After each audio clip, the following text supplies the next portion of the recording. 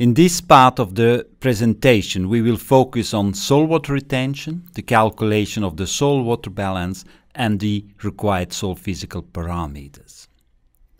So let's start with the soil water retention and first introduce you to the concept of field capacity. Water is retained in the soil because there are absorption forces and capillary forces. There is of course also gravitational forces which try to pull out the water.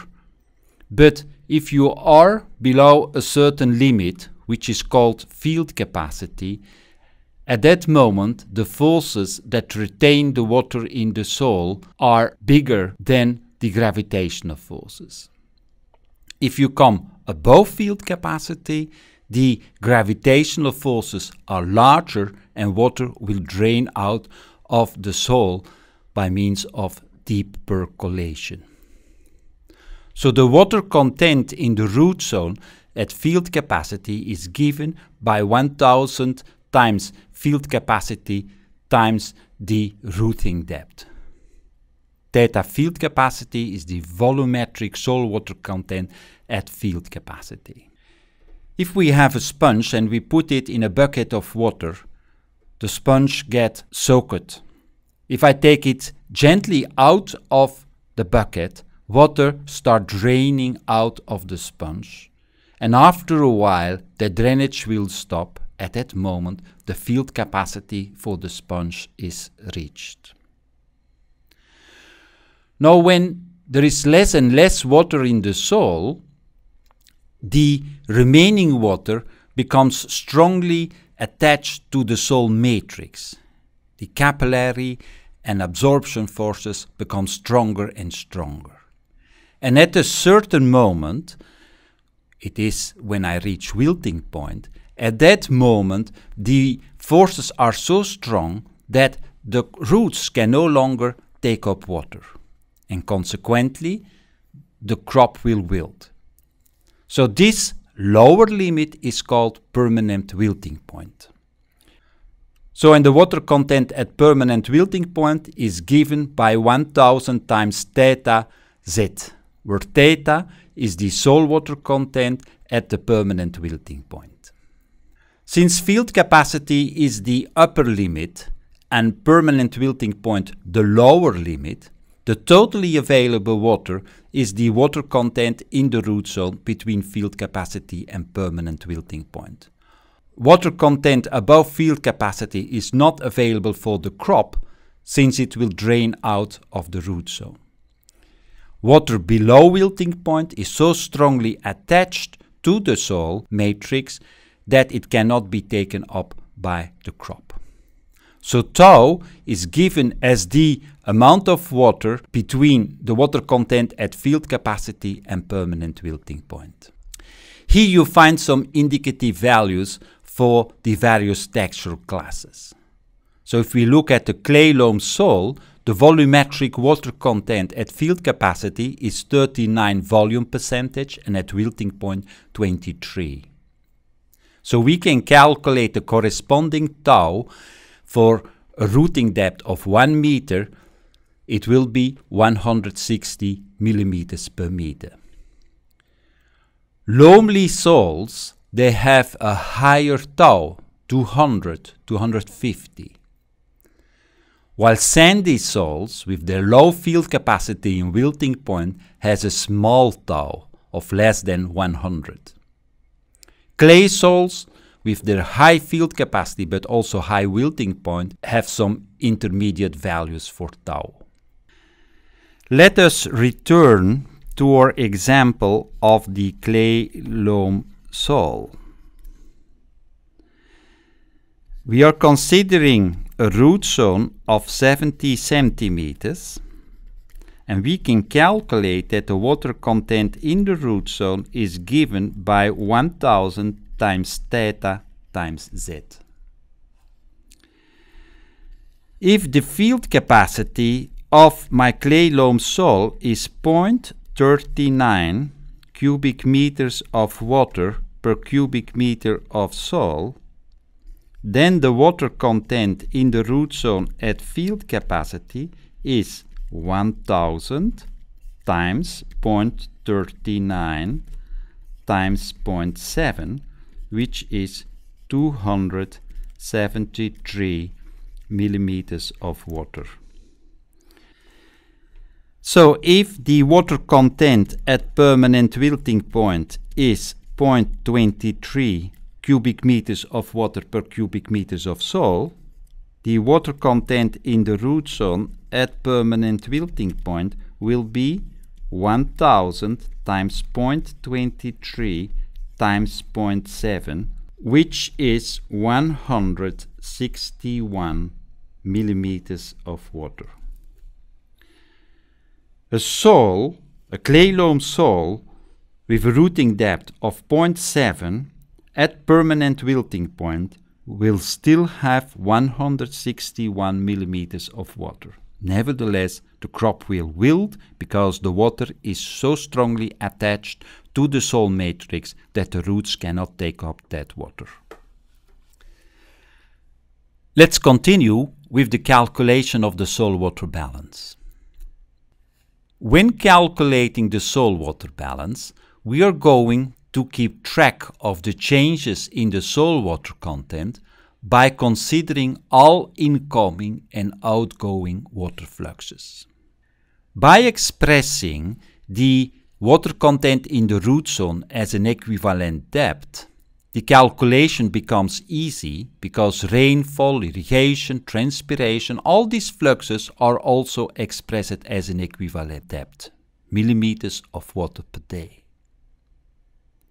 The water content in the root zone at the next day, t+1, is equal to the water content in the root zone at time t, the previous day, plus the amount of water added by irrigation, rainfall, minus the water which was lost by runoff, plus the amount of water which moves up from the groundwater table to the root zone, capillary rise, minus the amount of water lost by evaporation, transpiration, and depercolation. So the soil water content that can be expected at the end of the day is derived from the water content at the previous day and by considering all the incoming and outgoing fluxes over the concerned time period. From previous examples, we know that the water content in the root zone at sampling was 231 millimeters. The water content in the root zone at field capacity is 273 millimeters of water. We can calculate that the water content in the root zone at the next day, time t+1, is the water content of the previous day, which was 231, plus the amount of water added by irrigation, 0, plus the amount of water added by rainfall, let's assume 10 millimeters, but we don't lose any water by runoff, plus the amount of water added by capillary rise, mean the amount of water lost by evaporation and transpiration, we put them together as ET, minus the amount of water lost by depercolation. So it is 236 minus depercolation. Now we know that depercolation will be in this case 0, since the amount of water, 236 millimeters, is below the water content at field capacity.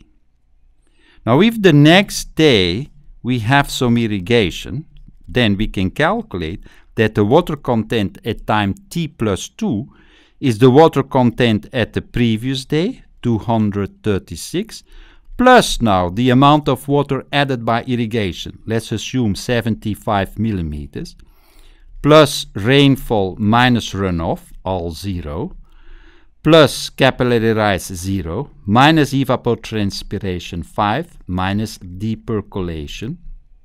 This gives me 306 minus depercolation. Now, this time, the amount of water in the root zone is above field capacity, and that means that we will have to consider some depercolation. So we can calculate the depercolation as a difference between the water content at field capacity, 273, minus the water content at the end of the day, which is 306. So 33 millimeters have to be lost as depercolation.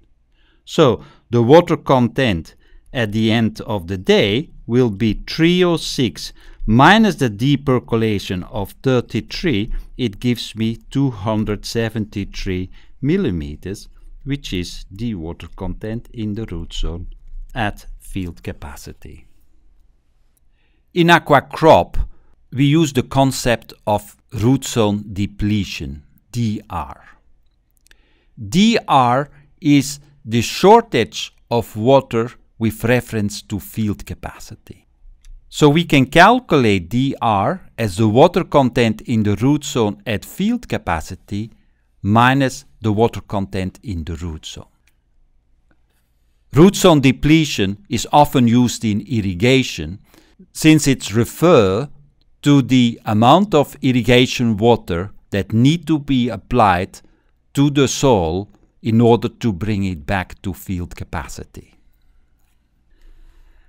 From the previous example, we know that the water content in the root zone at field capacity is 273 millimeters of water.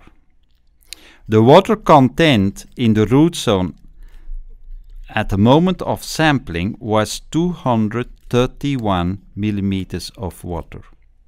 So the root zone depletion at that day was 273 minus 231, it is 42 millimeters of water.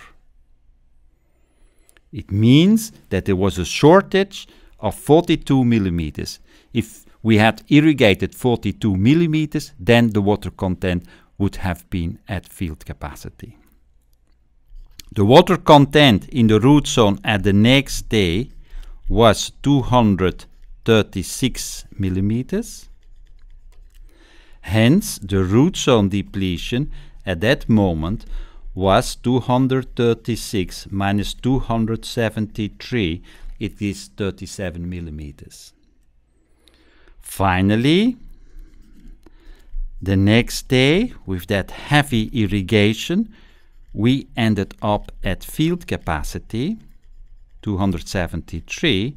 So the water content in the root zone at that day was 0 millimeters, because we are at field capacity. To conclude, let's look at the required soil physical characteristics required to calculate the soil water retention and soil water balance.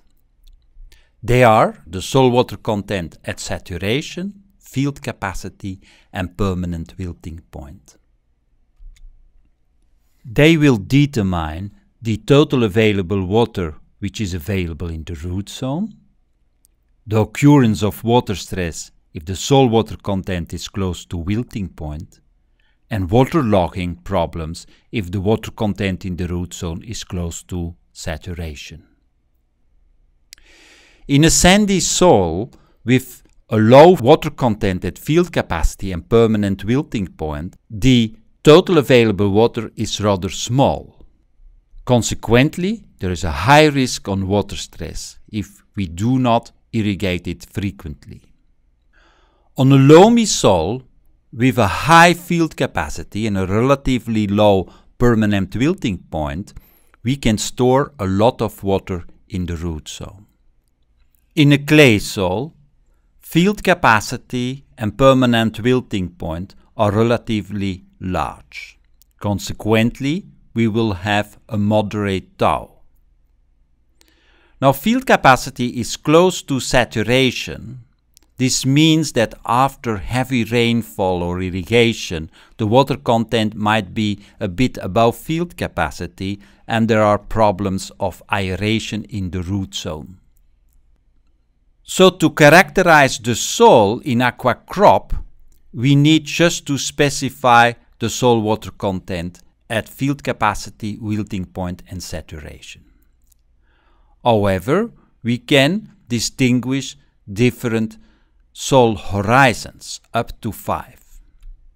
And for each of those soil horizons, we need to specify what is the soil water content at saturation, field capacity and permanent wilting point.